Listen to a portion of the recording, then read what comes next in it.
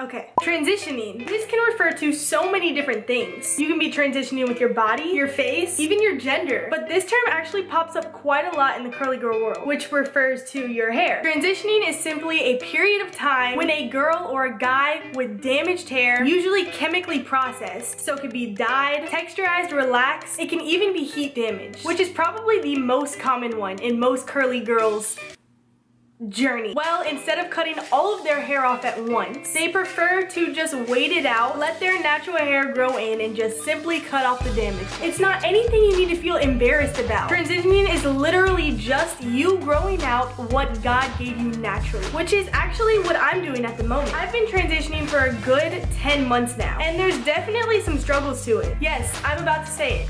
Transitioning is hard. And for those who have never transitioned before, you're just like, how could it be hard? It's literally just you growing out your hair. No.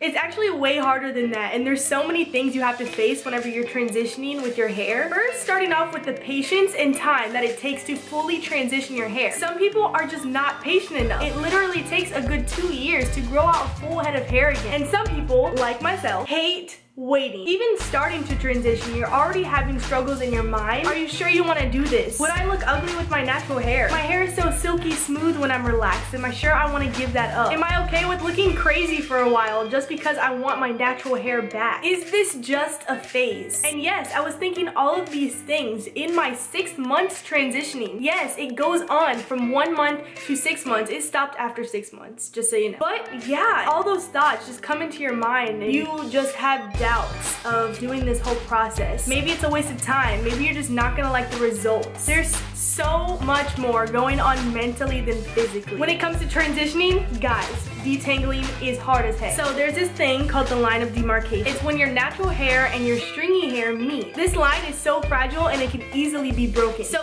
therefore, detangling is hard, especially whenever you want to keep the length, the things that your processed hair might need, your natural hair might not need. Don't even get me started on the hairstyles you can have. When it comes to transitioning, you're so limited on the amount of hairstyles that you can do. What I'm trying to say is the struggle of hiding your transitioning hair is hard. For all my transitioning curly girls out there, that is fantastic. Keep up the good work and stay strong. I really just wanted to discuss the struggles that I've had as a transitioning curly girl. And if you've had more struggles, don't forget to tell me. Comment down below what your struggles are as a transition. Or just let me know what state you are in your natural curly hair journey. Maybe you've just big chopped. Maybe you've been natural your whole life. Maybe you've had heat damage. I don't know. Let me know. And yeah, see you guys next time. Peace.